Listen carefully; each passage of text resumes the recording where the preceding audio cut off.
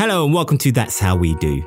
Today we're going to be looking at pairing the Qantec RC12 remote control with the Qantec 50-inch 4K TV.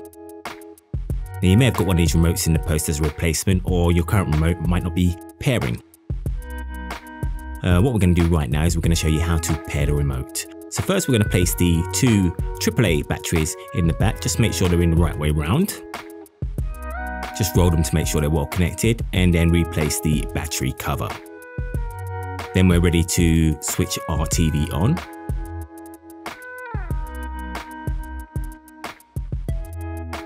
Once the TV is switched on, if we push the up channel button, you'll see that the remote control is indicating a red light, but the channel is not changing. We also do the same on the volume button, and there's no volume increase either. We can push the home button. There's no response from the TV.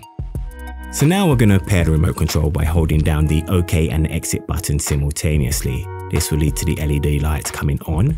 And once this comes on, we release the buttons and the remote control will start to flash. I'm moving the remote control close to the TV just to make sure it's got a strong signal.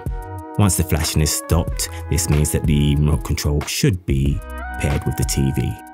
So if we try the channel or the volume button, we'll see that there's a response from the TV, which means the remote control is paired. We can also try the home button and also the cursor to activate the cursor on screen. And there you have it.